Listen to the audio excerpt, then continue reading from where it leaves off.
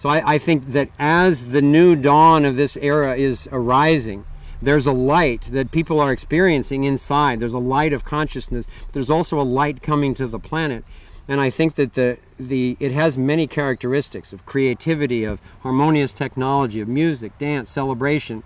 But I think that the most important core of it is the light of illumination, not the Illuminati type of, we're the enlightened ones, so we're going to rule you, but the illumination that every single one of us is a sacred being who should not be ruled by anyone else. And as we get that and design all of our systems around voluntary exchange and around the freedom and integrity of every person, every organization, that's when the light is going to come in fully.